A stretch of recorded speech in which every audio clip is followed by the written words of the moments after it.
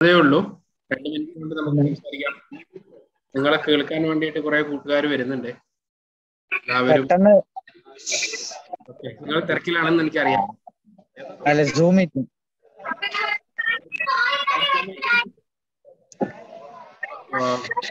വീട്ടിൽ തന്നെയാണ്, പാലക്കാട് തന്നെയാണ് ഉള്ളത്. സ്ഥലം വരെ പോകാൻ വേണ്ടി നിൽക്കുകയായിരുന്നു. അതെ, കുറച്ചു നേരം നമുക്ക് പെട്ടെന്ന് സംസാരിച്ചിട്ട് പോവാം. എല്ലാവരെയും സ്വാഗതം ചെയ്യുന്നു. കേരളത്തിന്റെ വിവിധ സ്ഥലങ്ങളിൽ നിന്ന് ഓൺലൈനായിട്ട് വിദ്യാഭ്യാസം നേടുന്ന ഒരുപാട് കൂട്ടുകാരാണ് ഇപ്പോൾ നമ്മളുടെ കൂടെ ഉള്ളത്, ഇത് കേൾക്കുന്നുള്ളത്. അതേപോലെ തന്നെ നിങ്ങളെ പരിചയമുള്ള, നിങ്ങളെ കണ്ടുകൊണ്ടിരിക്കുന്ന, നിങ്ങളെ കേൾക്കാൻ താല്പര്യമുള്ള ഒരുപാട് പേര് നമ്മളോട് കൂടെ ഇപ്പോൾ ജോയിൻ ചെയ്യുന്നുണ്ട്. ബാബു ഒന്ന് സംസാരിച്ച് തുടങ്ങിക്കോളൂ. ഹലോ, നമസ്കാരം. ഇത് ഓൺലൈൻ ക്ലാസ് അല്ലേ? ഓൺലൈൻ ക്ലാസ് ആണ്, ഓൺലൈൻ മീറ്റ് ആണ്. എല്ലാവരും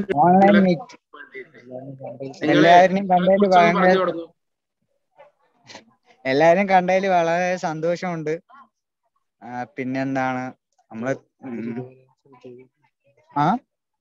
ഇതുപോലെ പഠിപ്പിക്കുന്നുണ്ടോ എന്നുള്ള കാര്യങ്ങൾ എനിക്ക് ഇപ്പോഴാണ് മനസ്സിലായത്. പിന്നെ അതിലേക്ക് ചേർത്താൻ താല്പര്യമുണ്ടോ എന്ന് അറിഞ്ഞ് ചേർത്താൻ തീരുമാനിച്ച എല്ലാവർക്കും വളരെയധികം നന്ദിയുണ്ട്. താങ്ക്സ്. ഓൺലൈൻ ക്ലാസ് ഇങ്ങനെ ചെയ്യാൻ പറ്റും എന്ന് പറഞ്ഞിട്ടുണ്ടായിരുന്നു ഫസ്റ്റ് ദിവസം തന്നെ ഞാൻ ഹോസ്പിറ്റലിൽ വന്ന ശേഷം. മീറ്റ് ചെയ്യാൻ പറ്റിയതിൽ വളരെ സന്തോഷം. ബാബുവിന്റെ വിശേഷങ്ങളൊന്ന് പറയാവോ? എന്താണ് വിശേഷങ്ങൾ? ഇപ്പോ മെഡിക്കൽ ചെക്കപ്പ് കാര്യങ്ങൾ കഴിയാത്ത മുന്നേ തന്നെ ഓരോ മീറ്റിംഗ് കാര്യങ്ങൾ നടന്നുകൊണ്ടിരിക്കുക. എനിക്ക് റെസ്റ്റ് കിട്ടണില്ല. അതാണ് ഇപ്പോ കൂടുതലായിട്ട് നടക്കുന്ന വിശേഷം. വിനോദ് കൂടെ ഉണ്ടോ? വിനോദേട്ടൻ അപ്പുറത്തുള്ളതാണ്, ഒരു കാര്യത്തിന് പോയിരിക്കും. ഇപ്പൊ വരും. ബാബുവിന്റെ പിറന്നാളാണല്ലേ? അതെ, എന്ന് എന്റെ പിറന്നാളാണ്. എത്രാമത്തെ പിറന്നാളാണ്? 24. You are sweet 24. 24 വയസ്സ് പൂർത്തിയാവുന്നു അല്ലേ? എന്ത് തോന്നുന്നു പിറന്നാളായിട്ട്? ആദ്യമായിട്ടാണ് പിറന്നാൾ ആഘോഷിക്കുന്നത്. ഇങ്ങനെയൊന്നല്ല, പിറന്നാൾ ആഘോഷിക്കുന്നത് ആദ്യമായിട്ടാണ്. ഇർഫാൻ സാർ ഉണ്ട്, നിങ്ങളുടെ ഫോണിൽ സംസാരിച്ച ആള് കൂടെ ഉണ്ട്. ഒന്ന് സംസാരിക്കാമോ? തന്നെ തുടങ്ങിയാലോ? ഹലോ ബാബുവിന് തിരക്കുണ്ടെന്ന് പറഞ്ഞു. എല്ലാവിധ സന്തോഷങ്ങൾ അറിയിക്കുന്നു. തീർച്ചയായിട്ടും ലിവ് ടു സ്മൈലിന്റെ 98ാമത്തെ സൺഡേ സ്പെഷ്യൽ ഒരു സൂപ്പർ സ്പെഷ്യൽ ആയിട്ട് മാറിയിരിക്കുകയാണ്. നമ്മുടെ ബാബു നമ്മോടൊപ്പം ഉണ്ട്. ബാബുവിന്റെ രക്ഷാപ്രവർത്തനത്തിൽ കൂടെ ഇരുന്ന പിന്നെ വിനോദ് ചെറാട് സാർ നമ്മോടൊപ്പം അല്പം ജോയിൻ ചെയ്യും. നമുക്ക് എന്താണ് ഈ യാത്രയിൽ എപ്പോഴും കൂടെ നിന്ന നമ്മുടെ പ്രിയപ്പെട്ട റാഷിദും നമ്മോടൊപ്പം ജോയിൻ ചെയ്യും.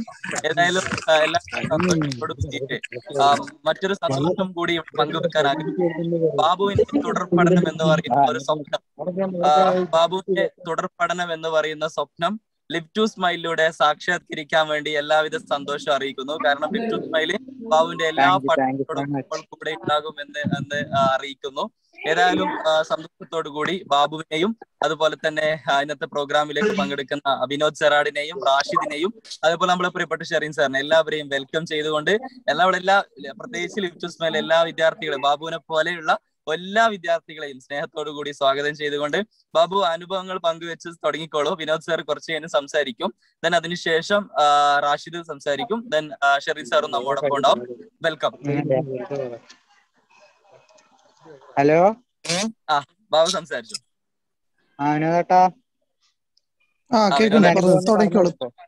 തുടങ്ങിക്കോളൂ. എന്റെ അനുഭവം നീ തന്നെ തുടങ്ങ്, എന്നിട്ട് ഞാൻ പറയാം.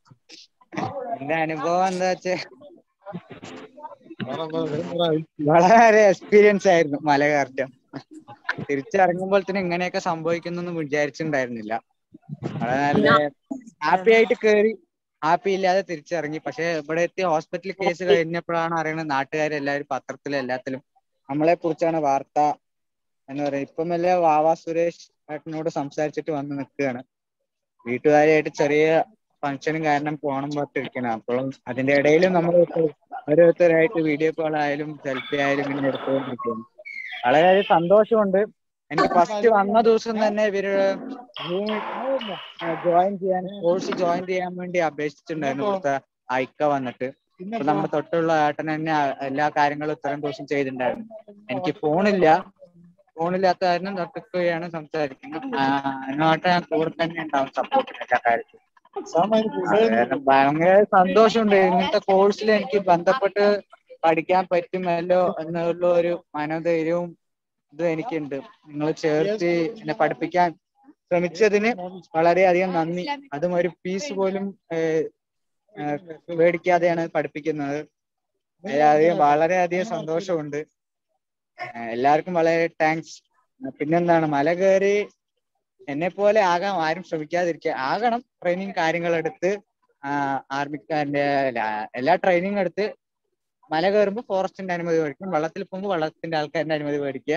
എല്ലാം ചെയ്ത് സുരക്ഷിതമായിട്ട് നിങ്ങൾ എല്ലാ കാര്യങ്ങളും ചെയ്യുക. സാഹസികങ്ങൾ ചെയ്യുമ്പോൾ ഇതിനായിട്ടുള്ള പിന്നിൽ എന്ത് വരുന്നുള്ള ചിന്തനയോടെ ചെയ്തു കഴിഞ്ഞാൽ നിങ്ങൾക്ക് വളരെയധികം ഉപകാരപ്പെടുന്നതായിരിക്കും. എന്നെ പോലെ പിന്നിൽ എന്താണ് വരുന്നുള്ള ആപത്ത് അറിയാതെ ചെയ്തു കഴിഞ്ഞാൽ ഞാൻ രക്ഷപ്പെട്ട പോലെ രക്ഷപ്പെട്ടതൊന്നും ഇരിക്കില്ല. ചെറിയ കുട്ടികൾ, വിദ്യാർത്ഥികൾ എല്ലാവരും.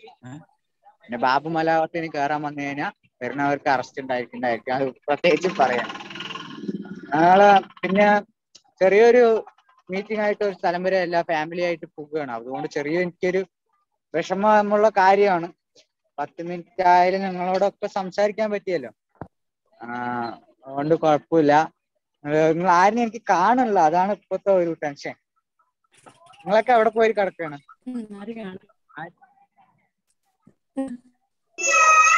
നിങ്ങൾ എല്ലാരും ഉണ്ട് കേട്ടോ, എല്ലാരും ഉണ്ട്. ഒരാളെ എനിക്ക് കാണിച്ചു തരും, അപ്പോഴേ സംസാരിക്കാൻ ഒരു ഗുമ്മുണ്ടാവുള്ളൂ. അങ്ങോട്ടേക്ക് സോ മച്ച്. Thank you. ഞാനൊരു കാര്യത്തിന് വേണ്ടിട്ട് ഒരു പുറപ്പെടാൻ നിൽക്കണേ. എല്ലാവരും പോയി, ഞാൻ മാത്രം ഇപ്പൊ ഒറ്റയ്ക്ക് നിൽക്കണേ. എന്നെ അവര് വിട്ടിട്ട് പോകുമെന്ന് തോന്നുന്നല്ല. കാറിൽ എങ്ങനെ സംസാരിച്ചിട്ട് പോയാൽ മതിയാ? ഒക്കെ വരുമോ? ഫോണാണ്. ബാബു, ഏതായാലും സന്തോഷമുണ്ട്, സ്നേഹമുണ്ട്. നമ്മള് നിങ്ങളെ കാണാനും വരുന്നുണ്ട് അങ്ങോട്ടേക്ക്. ഏതായാലും വിനോദ് ഭായ് നിങ്ങളുടെ ആ ഒരു എക്സ്പീരിയൻസ് പങ്കുവെച്ചോളൂ. ബാബു പുറപ്പെട്ടോ, കുഴപ്പമില്ല. ഓക്കെ, ഞാൻ പിന്നെ വന്ന് കേറാം. നിങ്ങള് കട്ടാവണ്ട, ലൈനിൽ നിന്നോളൂ. സംസാരിക്കുന്നത് വിനോദ് സർ സംസാരിക്കും. സംസാരിച്ചോളൂ. Vinod sir, welcome. Thank you. കേൾക്കുന്നുണ്ടോ? ഓക്കെ, ആദ്യം തന്നെ ഈ ഒരു കൂട്ടായ്മയിൽ എന്നെയും ബാബുവിനെയും ക്ഷണിച്ചതിന് ആദ്യം തന്നെ എല്ലാവർക്കും നന്ദി പറയുകയാണ്. കാരണം വല്ലാത്തൊരു ഹലോ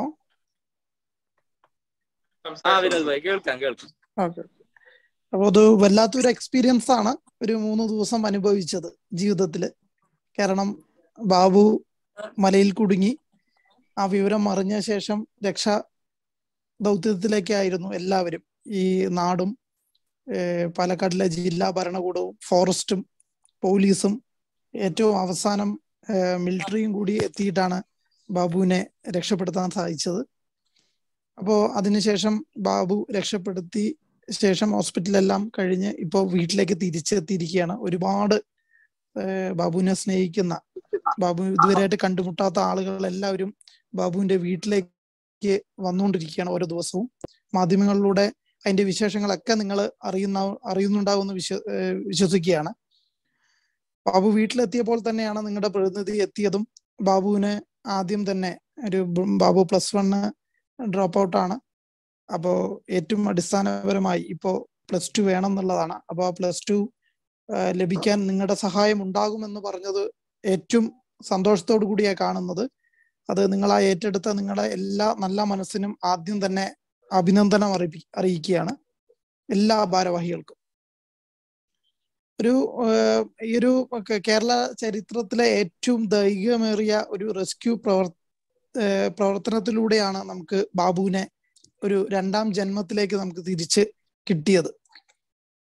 ഒരു തമാശയായിട്ട് ഒരു മലയ്ക്ക് കയറി, അത് പിന്നെ എങ്ങനെ അത് ഇത്ര സീരിയസ് ആയി എന്നുള്ളതൊക്കെ നമ്മൾ കുറച്ച് ദിവസം കൊണ്ട് കണ്ടു. ഒരിക്കലും ബാബു, എന്നെ സംബന്ധിച്ചോളം ഒരിക്കലും ബാബു ചെയ്തത് തെറ്റാണെന്ന് ഞാൻ എപ്പോഴും പറയാറുണ്ട്. കാരണം കൃത്യമായ ഒരു പെർമിഷൻ വാങ്ങാതെ ആണ് ബാബു ഇതിലേക്ക് പോയത്. അതിനുശേഷം ഈ ഒരു അതിലേക്ക് കുടുങ്ങിയ ശേഷം ആ 2 ദിവസം ബാബുവിന്റെ വിൽ പവർ കൊണ്ട് മാത്രമാണ് ബാബു അവിടെ പിടിച്ചു നിന്നത്.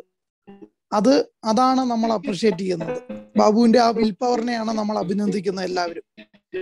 അപ്പൊ ആ വിൽ പവറിന് കിട്ടുന്ന അഭിനന്ദനമാണ് അത്. ബാബുവിന്റെ മുന്നോട്ടുള്ള ജീവിതത്തിന് നിങ്ങൾ ഉൾപ്പെടെയുള്ള ഓരോ ആളുകളും ഒരു ചെറിയ രീതിയിൽ പ്രോത്സാഹനം നൽകുമ്പോൾ അവന്റെ ജീവിതവും അവന്റെ കുടുംബവും കൂടുതൽ ഉയരങ്ങളിലേക്ക് എത്തട്ടെ എന്ന് മാത്രമാണ് ആശംസിക്കുന്നത്.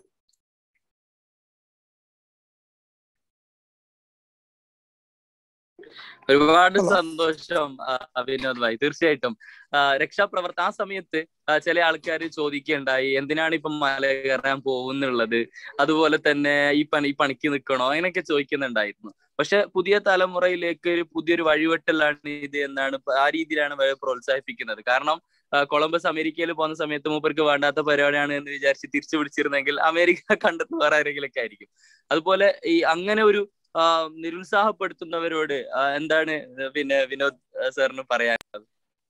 തീർച്ചയായും മനുഷ്യന്റെ ഉൽപ്പത്തി മുതൽ മനുഷ്യൻ സാഹസികത ഇഷ്ടപ്പെടുന്ന ഒരാളാണ്. അങ്ങനെ ആ സാഹസികതയിലൂടെയാണ് ഈ ലോകം തന്നെ മനുഷ്യൻ ഉണ്ടാക്കിയത്. നമ്മൾ കൂടുതൽ ഉയരലെങ്കിലെത്തി കൂടുതൽ കാര്യങ്ങൾ കണ്ടെത്താനുള്ള ഒരു മനുഷ്യന്റെ മനസ്സിലുള്ള ആ മോഹം തന്നെയാണ് ഈ ലോകം തന്നെ ഉണ്ടാക്കിയത്. ബാബുവിന്റെ മനസ്സിലും കുറെ കാലമായി, ഏകദേശം 23 വർഷമായി ബാബു മനസ്സിൽ കണ്ട ഒരു സ്വപ്നമായിരുന്നു ആ ഒരു മലയുടെ ഏറ്റവും ഉയരത്തിലെത്തുക എന്നുള്ളത്. ഞാനും ബാബു എല്ലാം ഈ ചെറാട് മലയുടെ അടിവാരത്ത് താമസിക്കുന്ന ആളുകളാണ്. ഞങ്ങളൊക്കെ ജനിച്ചപ്പോ തൊട്ട് കാണുന്ന ഒരു മലയാണ്. അപ്പോ ബാബു ആ ഒരു ഏറ്റവും മനസ്സിൽ കൊണ്ടു നടക്കുന്ന മോഹം സാധിക്കാൻ വേണ്ടി പോയപ്പോ മനുഷ്യനാണ്, അബദ്ധങ്ങൾ സംഭവിക്കാം. ആ അബദ്ധത്തിലാണ് ഒരു സ്ലിപ്പായി ആ മലയുടെ ഇടുക്കിലേക്ക് ബാബു വീണു പോകുന്നത്. നമുക്കറിയാം, ഈ നാട്ടിൽ നമ്മൾ എന്ത് ചെയ്താലും നെഗറ്റീവും പോസിറ്റീവും ആയിട്ടുള്ള ഒരുപാട് കാര്യങ്ങൾ നമുക്ക് പറയും. എന്തിനും 2 പക്ഷമുള്ള ഒരു നാടാണ് നമ്മുടെ. അപ്പോൾ അതിനെ ഞാൻ ബാബുവിനോട് പറയുന്നത്, നെഗറ്റീവ് റിവ്യൂസിനൊക്കെ നമ്മൾ ആ രീതിയിൽ തന്നെ മാറ്റിവെച്ച് അതിൽ നല്ലത് ഏതെങ്കിലും എടുക്കാനുണ്ടെങ്കിൽ അത് എടുത്ത് നമ്മുടെ ജീവിതത്തിൽ എടുക്കുക. ബാക്കിയുള്ളത് നമ്മളുടെ ജീവിതത്തിൽ നിന്ന് മാറ്റിവെച്ച് പോസിറ്റീവ് റിവ്യൂസ് കൊണ്ട് നമ്മൾ കൂടുതൽ മുന്നോട്ട് പോവുക എന്നാണ് ഞാൻ ബാബുവിനോട് പറഞ്ഞിരിക്കുന്നത്.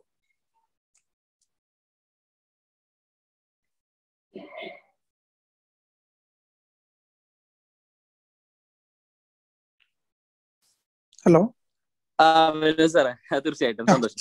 പിന്നെ വിനോദ് സാർ എന്ന് പറയുന്നുള്ളത് രക്ഷാപ്രവർത്തനത്തിന് ബാബുവിന്റെ സുഹൃത്തുക്കള് ബാബുവും സുഹൃത്തുക്കളുമാണ് മല കയറാൻ പോയത്.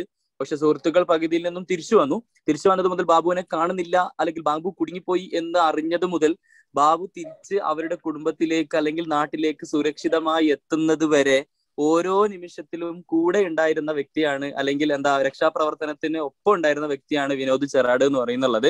അപ്പൊ അതുകൊണ്ട് തന്നെയാണ് അദ്ദേഹത്തെ തന്നെ നമ്മൾ ഈ പ്രോഗ്രാമിലേക്ക് പിന്നെ കൊണ്ടുവന്നതും. ഓരോ നിമിഷവും ഓരോ പൾസും അദ്ദേഹത്തിന് അറിയാം എന്നുള്ളത് കൊണ്ടാണ്. അപ്പൊ അതുകൊണ്ട് തന്നെ ആ സമയത്ത് നിങ്ങളുടെ ഒരു എല്ലാവർക്കും ചോദിക്കാം, ലിവ് ടു സ്മൈലിൽ നിലവിൽ പഠിച്ചുകൊണ്ടിരിക്കുന്ന വിദ്യാർത്ഥികളൊക്കെയും ഇതുപോലെ ജീവിതത്തിൽ പല രീതിയിൽ പ്രതിസന്ധിയിൽപ്പെട്ടവരാണ്.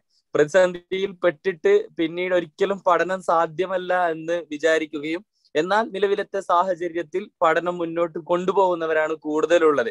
അപ്പൊ ഒരു ലൈഫ് പോലെ തന്നെ, ആ പാറയിടുക്കിൽ കുടുങ്ങിയതുപോലെ തന്നെ ഉണ്ടാകുന്ന ഒരു കുടുക്കിൽ നിന്ന് തിരിച്ചു ജീവിതത്തിലേക്ക് തിരിച്ചു വരാൻ പറ്റുന്നു എന്നുള്ളതാണ്. അപ്പോ ഇവിടെ ഉള്ളവർക്കും വിനോദ് സാറിനോട് സംസാരിക്കാം, വിനോദ് സാറിനോട് ചോദിക്കാം. നിങ്ങൾക്കുള്ള അവസരമാണ്. അത് കഴിഞ്ഞതിന് ശേഷം നമുക്ക് വിനോദ് സാറിനെയും അതുപോലെ തന്നെ നമ്മുടെ ബാബുവിനൊക്കെയും എത്തിക്കാൻ വേണ്ടി ലിവ് ടു സ്മൈലിന്റെ പ്രതിനിധിയായിട്ട് അവിടെ എത്തിയ നമ്മുടെ പ്രിയപ്പെട്ട റാഷിദ് നമ്മോട് സംവദിക്കും. അതിനുശേഷം ആ ഒരു എക്സ്പീരിയൻസ് പങ്കുവെക്കും. ഷെറിൻ സാറും നമ്മോട് പറയും. ഏതായാലും ബാബു സാറിനോട് 1-2 കാര്യങ്ങൾ സംസാരിക്കാൻ വേണ്ടി അവസരം ഉണ്ടാവും. ആർക്കെങ്കിലും മൈക്കെടുത്ത് ചോദിക്കാവുന്നതാണ്.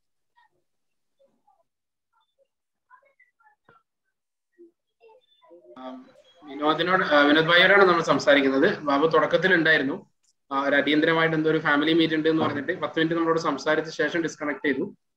ഇപ്പോൾ കേൾക്കുന്നുണ്ടോ എന്നറിയില്ല, ക്യാമറ ഓഫ് ആക്കിയിട്ടുണ്ട്. കുറച്ചു നേരം കഴിഞ്ഞാൽ വീണ്ടും നമ്മുടെ കൂടെ ചേരുമെന്നാണ് പ്രതീക്ഷിക്കുന്നത്. ചോദ്യങ്ങൾ വിനോദ് ഭായിയാണ് നമുക്ക് വേണ്ടി ഹാൻഡിൽ ചെയ്യാം.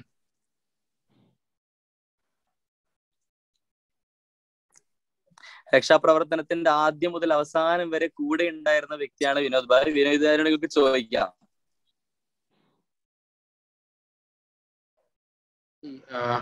ട്രക്കിംഗ് ശാസ്ത്രീയമായി ചെയ്യേണ്ട ഒരു കാര്യമാണ്. മല കയറുക എന്നുള്ളത് ഒരു പരിശീലനത്തിലൂടെയും അതിൻ്റെതായ സേഫ്റ്റി എക്യുപ്മെന്റ്സ് ഒക്കെ ഉപയോഗിച്ചിട്ട് നടത്തേണ്ട ഒരു കാര്യമാണ്. നിങ്ങൾ സംസാരത്തിൽ നിന്ന് മനസ്സിലാകുന്നത് ആ ഭാഗത്ത് സാധാരണയായിട്ട് ചെയ്യാറുണ്ട് എന്നുള്ളതാണ്. അതിനെന്തെങ്കിലും പരിശീലിപ്പിക്കുന്നതോ അല്ലെങ്കിൽ അതിന്റെ ഒരു ശാസ്ത്രീയ സൗകര്യങ്ങളോ മറ്റോ അവിടെ ഏർപ്പെടുത്തിയിട്ടുണ്ടോ? അല്ല ഒരു റഫായിട്ടുള്ള കാര്യം തന്നെയാണോ ഇപ്പോഴും അവിടെ നടക്കുന്നത്? അല്ല, ഇപ്പോ ബാബു കയറിയിരിക്കുന്ന മല എന്ന് പറയുന്നത് ഫുള്ളായിട്ട് ഫോറസ്റ്റിന്റെ ലാൻഡാണ്, പ്രൊട്ടക്റ്റഡ് ഏരിയ ആണ്. അവിടേക്ക് ശരിക്കും പ്രവേശനമില്ല. അവിടേക്ക് വന്യമൃഗങ്ങൾ ഏറ്റവും കൂടുതലുള്ള ഫെൻസിങ് ഉൾപ്പെടെയുള്ള സ്ഥലങ്ങളിൽ ബാബു അതൊക്കെ മറികടന്നിട്ടാണ് ആ മലയിലേക്ക് കയറിയത്. അതാണ് ഞാൻ തുടക്കത്തിൽ പറഞ്ഞത്, ബാബു ചെയ്തത് നിയമപരമായിട്ട് തെറ്റ് തന്നെയാണ്. അവിടെ ട്രെക്കിങ്ങിന്റെ സൗകര്യങ്ങൾ ഒരു ബാബുവും അത് പറഞ്ഞല്ലോ, എന്നെ കണ്ടിട്ട് ആരും ഇതുപോലെ ചെയ്യരുത്. അതെ അതെ, അതിന്റെ അതൊരു നല്ല മാതൃകയായിട്ട് തന്നെ ഞാൻ ചെയ്തത് ഒരു മാതൃകയായിട്ടല്ല, പക്ഷെ ഇതിനൊരു നല്ല മാതൃകയുണ്ട് എന്ന് അദ്ദേഹം പറഞ്ഞു. അങ്ങനെ അതെ, അതില്ല നല്ല മാതൃക എന്ന് പറയുന്ന ഒരുപാട് ആളുകൾക്ക് ക്ലൈംബിംഗ്, മൗണ്ടൻ ക്ലൈംബിങ്ങിന് താല്പര്യമുള്ള ആളുകൾ ഉണ്ടാകാം.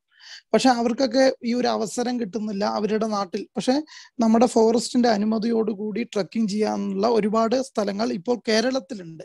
അതിന് വിദഗ്ധമായ നമ്മൾ ഒരു തയ്യാറെടുപ്പില്ലാതെ പോകുമ്പോഴാണ് ഇതിൽ ഏറ്റവും വലിയൊരു പ്രശ്നം. കാരണം ബാബു പോയിരിക്കുന്നത് 2 കുപ്പി വെള്ളവും 5 പൊറോട്ടയും 2 ദോശയും കൊണ്ടാണ് ബാബു ആ ട്രക്കിങ്ങിലേക്ക് പോയത്.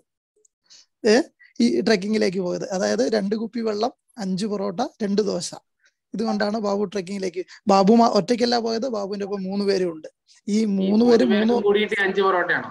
അതെ അതെ അതെ അതെ, 3ഉം ബാബു അടക്കം 4 പേർക്കാണ് 2 കുപ്പി വെള്ളവും 5 പൊറോട്ടയും 2 ദോശയും കൊണ്ടാണ് ബാബു പോയിരിക്കുന്നത്. ഒരു ഷൂ ഇല്ല, ആകെ ഉള്ളത് ചെരുപ്പാണ്, സ്ലിപ്പർ ചെരുപ്പുകളാണ്. ഇങ്ങനെ ഫോണിൽ മതിയായ ചാർജ് ഇല്ല. അങ്ങനെയുള്ള ഒരു സുരക്ഷ, ഒരു ടോർച്ചോ, രാത്രി അവിടെ എന്തെങ്കിലും അകപ്പെട്ട് കഴിഞ്ഞാൽ ഒന്ന് ഇതാക്കാനുള്ള ടോർച്ച് ഉൾപ്പെടെയുള്ള അങ്ങനെ ഒരു ട്രെക്കിങ്ങിന്റെ ഒരു മാനദണ്ഡങ്ങളും ഇല്ല. അപ്പോ ഈ നമ്മൾ ഇത്രയും ഒരു റിസ്ക് ആയിട്ട് നമ്മൾ ഒരു ട്രെക്കിങ്ങിലേക്ക് എടുക്കുമ്പോൾ കുറച്ചും കൂടി സീരിയസ് ആയിട്ട് നമ്മൾ അതിനെ കാണണം. നമുക്കത് കാണാത്തത് കൊണ്ട് മാത്രമാണ് ഇങ്ങനെ ആയത്. പക്ഷെ നമ്മുടെ മനസ്സിലുള്ള മോഹമുണ്ട്. ആ മോഹം എന്തായാലും ബാബുവിന്റെ മനസ്സിൽ കുറെ കാലമായിട്ടുള്ള മോഹമായിരുന്നു, ഏറ്റവും ടോപ്പ് പൊസിഷനിൽ പോയി അവിടെ ഒന്ന് ടച്ച് ചെയ്ത് വരിക എന്നുള്ളത്. അത് ബാബു നിറവേറ്റി. ഏറ്റവും ടോപ്പിൽ ബാബു പോയി. ഇടയിൽ പോകുന്ന സമയത്ത് ഈ കൂട്ടുകാർക്കൊക്കെ ഇടയിൽ വെച്ച് അവർക്ക് കയറാൻ പറ്റിയില്ല, അവർക്ക് തിരിച്ചു പോകണമെന്ന് പറഞ്ഞപ്പോൾ ബാബു അവരെ സുരക്ഷിതമായിട്ട് തന്നെ നിങ്ങൾ താഴത്തേക്ക് പൊക്കോളൂ, ഞാൻ ഒറ്റയ്ക്ക് മുകളിലോട്ട് പോകാമെന്ന് പറഞ്ഞ് അവരെ പറഞ്ഞയച്ചിട്ടാണ് ബാബു ഏറ്റവും ടോപ്പിലേക്ക് പോയി. ആ പൊസിഷനിലേക്ക് തൊട്ട് തിരിച്ചിറങ്ങുന്ന സമയത്താണ് ബാബുവിന് അപകടം സംഭവിച്ചത്.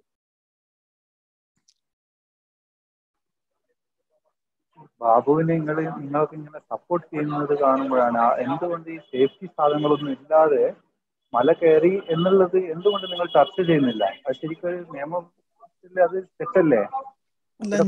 എത്രത്തോളം ബുദ്ധിമുട്ട് വന്നു എന്നുള്ള കാര്യം കൂടെ അതും കൂടെ നിങ്ങൾ പറയണം. കാരണം നിങ്ങൾ രക്ഷിച്ചു ബാബുവിന്റെ മനോധൈര്യത്തെ മാത്രമേ നിങ്ങൾ ഇപ്പൊ പറഞ്ഞുകൊണ്ടിരിക്കുന്നുള്ളൂ. കാരണം നമ്മൾ മല കയറുന്ന ഒരാളാണ്, നമുക്കറിയാം. പക്ഷെ അതിൽ കയറിയാലുള്ള ബുദ്ധിമുട്ടുകൾ എന്തൊക്കെയാണെന്ന് അതൊരു പരിചയം ഇല്ലാണ്ട് കയറി പോകുമ്പോഴുള്ള ബുദ്ധിമുട്ട്, ഒരു കയറോ ഒരു സാധനം ഇല്ലാതെ കയറിപ്പോ നിങ്ങൾ അതിന് 5 പൊറോട്ട ഒക്കെ വെച്ചുകൊണ്ടാണ് പോകുന്നത്. ഇത് ശരിക്കും പറയുന്നത് നിങ്ങൾ ഇത് കൂടുതൽ സപ്പോർട്ട് ചെയ്യാൻ പാടില്ല എന്നാണ് എൻ്റെ ഒരു അഭിപ്രായം. തീർച്ചയായും ഞാൻ തുടക്കം മുതൽ എൻ്റെ വാക്കിൽ സപ്പോർട്ടായി തോന്നിയോന്ന് എനിക്കറിയില്ല. ഞാൻ തുടക്കം മുതൽ എല്ലാ ചാനലിലും ബാബു ചെയ്തത് തെറ്റാണെന്നാണ് ഞാൻ പറഞ്ഞത്. ഇപ്പോഴും ഈ ഒരു സൂം മീറ്റിങ്ങിലും ഞാൻ പറഞ്ഞത് ബാബു ചെയ്തത് തെറ്റാണ്. സുരക്ഷാ മാനദണ്ഡങ്ങൾ പാലിക്കാതെയാണ് ബാബു പോയത്.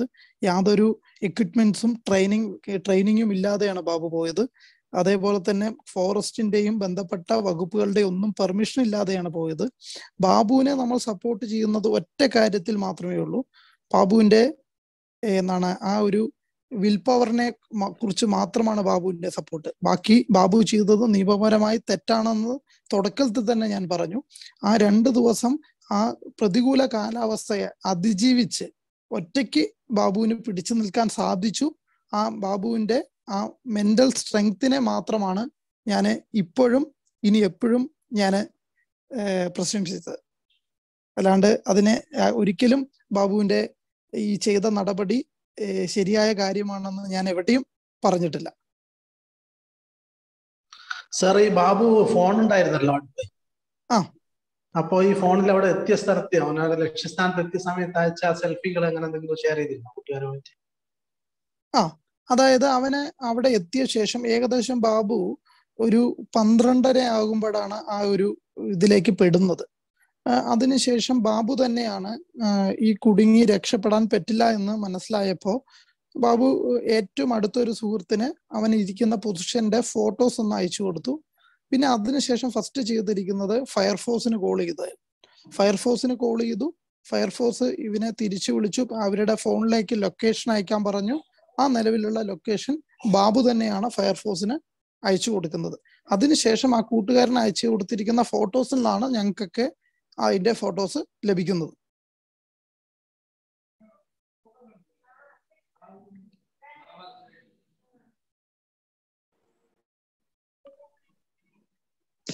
ഇത് ശരിക്കും ന്യൂസുകാര് ബാബുവിനെ ഒരു ഹീറോ ആക്കിയിട്ട് മറ്റുള്ളവർക്ക് ഇതുപോലെ ഏതെങ്കിലും ഒരു മല കയറി പോകാൻ ഒരു പ്രചോദനമല്ലേ ആവുന്നത്? ശരിക്കും അതെന്തുകൊണ്ടാണ് ആരും പറയാത്തത്? ഞാൻ പറയല്ലോ, ഈ ന്യൂസ് എന്ന് പറയുന്നത് എല്ലാം കച്ചവടമാണല്ലോ, നമുക്ക് എല്ലാവർക്കും അറിയാലോ. അവർക്ക് ബ്രേക്കിംഗ് ആണ് വേണ്ടത്. ബാബു എന്ത് പറഞ്ഞു, ബാബു എങ്ങനെ അവിടെ കഴിച്ചു കൂട്ടി എന്നുള്ള ബ്രേക്കിംഗ് ആണ്. ഓരോ ചാനലുകളും മത്സരിച്ചിട്ടാണ് ബ്രേക്കിംഗ് നടക്കുന്നത്. മിനിഞ്ഞാന്ന് ബാബു ഈ വീട്ടിലേക്ക് എത്തി ഈ നിമിഷം വരെ, ഇപ്പൊ ഞാൻ ബാബുവായിട്ട് ഏറ്റവും അവസാനം പിരിഞ്ഞിട്ടാണ് ഞാൻ എൻ്റെ വീട്ടിൽ വന്നിട്ടാണ് ഈ സൂം മീറ്റിംഗിൽ ഇരിക്കുന്നത്. ഈ നിമിഷം വരെ യൂട്യൂബർമാരുടെയും ചാനലുകാരുടെയും തിരക്കുകളാണ്. അവർക്ക് അവരുടെ അനുഭവങ്ങൾ ഷെയർ ചെയ്യുക, അവന് ഇഷ്ടപ്പെട്ട ഓരോ നമുക്ക് നിങ്ങൾക്കൊക്കെ അറിയാം, ഓരോ ചാനലിന്റെ താഴെ വരുന്ന കമന്റുകളെ കുറിച്ചൊക്കെ അറിയാം. ഏറ്റവും നെഗറ്റീവും വരും, പോസിറ്റീവും വരും. ഈ ചാനലുകാർക്ക് വേണ്ടത് അവർക്ക് ബ്രേക്കിംഗ് ആണ് വേണ്ടത്. അവർക്ക് ഇതിന്റെ ഒരു എല്ലാ ചാനലുകളെയും കുറിച്ച് ഞാൻ പറയുന്നത്, ചില ചാനലുകൾ ഇതിൽ തെറ്റാണ്, ഇതാരും അനുകരിക്കരുത് എന്ന നിലയ്ക്കുള്ള മെസ്സേജുകൾ കൊടുക്കുമ്പോൾ ചില ചാനലുകൾ അവരുടെ ഇഷ്ടത്തിനനുസരിച്ചിട്ടുള്ള ന്യൂസുകൾ കൊടുക്കുന്നുണ്ട്. അപ്പോൾ ചാനലിൽ വരുന്ന എല്ലാ കാര്യങ്ങൾക്കും ബാബുവിനെ നമ്മൾ കുറ്റം പറയരുത്. അത് കുറച്ച് ചാനലുകാരുടെയും കൂടി സ്വാധീനം അതിലുണ്ട്. ചാനലുകാരുടെ സ്വാധീനമല്ല, ബാബു ചെയ്തത് 100% തെറ്റാണെന്ന് നമുക്ക് നോർമലി തിങ്ക് ചെയ്ത് കഴിഞ്ഞാൽ മനസ്സിലാവുന്നതാണ്. അപ്പൊ ഈ ഒരു ബാബുവിന്റെ ഒരു വിഷയം നമ്മൾ ഒരാൾക്ക് ഒരു മോട്ടിവേഷൻ ആയിട്ട് കൊടുക്കുന്നതിൽ അർത്ഥമില്ല. നോർമലി ഇത് എന്റെ ഒരു ഇതാണ് എന്ന് വെച്ച് കഴിഞ്ഞാല്, ബാബുവിന്റെ ഒരു വിഷയം നമ്മൾ മറ്റുള്ളവർക്കൊരു മോട്ടീവായിട്ട് അത് ബാബു ഇന്ന ചെയ്തു, അപ്പൊ ഇങ്ങനെ അവനെ രക്ഷിച്ചു എന്ന് പറയുന്നതിൽ അർത്ഥമില്ല എന്നാണ് ഞാൻ പറയുന്നത്. ഇതിലൊരു മോട്ടിവേഷൻ ഉള്ളത് പ്രതിസന്ധിയിൽ കുടുങ്ങുമ്പോ അതിനെ തരണം ചെയ്യുക എന്നുള്ളതാണ്. അതെ, ഞാൻ നേരത്തെ പറഞ്ഞ പോലെ ഞാൻ പറയുന്നത്, ബാബു ചെയ്തതിനെ ഞാൻ നേരത്തെ പറഞ്ഞ ആ ക്വസ്റ്റ്യൻ റിപ്പീറ്റ് ആണ് ഞാൻ പറയുന്നത്. ബാബു ഈ ഒരു പ്രതികൂല കാലാവസ്ഥയിലും ഒരു കുട്ടി, അവിടെ ഈ വയസ്സിലുള്ള ഒരു കുട്ടി സ്വന്തം ജീവൻ രക്ഷിക്കാൻ വേണ്ടി പിടിച്ചു നിന്നു എന്നുള്ള നിലയ്ക്ക് അതിന് മാത്രമേ നമ്മൾ അപ്രിസിയേഷൻ കൊടുക്കുന്നുള്ളൂ. ബാക്കി ഇത് ഒരിക്കലും അനുകരിക്കാൻ പറ്റാത്ത ഒരു കാര്യമാണ്. ഇത് നിയമവിരുദ്ധമാണെന്നുള്ള രീതിക്ക് തന്നെയാണ് നമ്മൾ ഇത്രയും ദിവസം നമ്മൾ അത് സംസാരിച്ചിട്ടുള്ളൂ.